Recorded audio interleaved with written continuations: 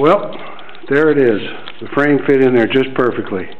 I had set it up against the wall and then sprayed the back edge so I knew where my lines were going to be for the casing.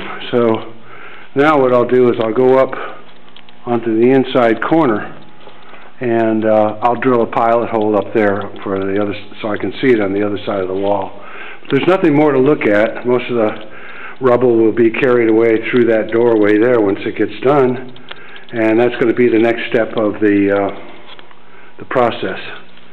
So let's not make it too long here. Let's go ahead and finish this off. The frame fits in really, really well, and I'm going to go to the other side now.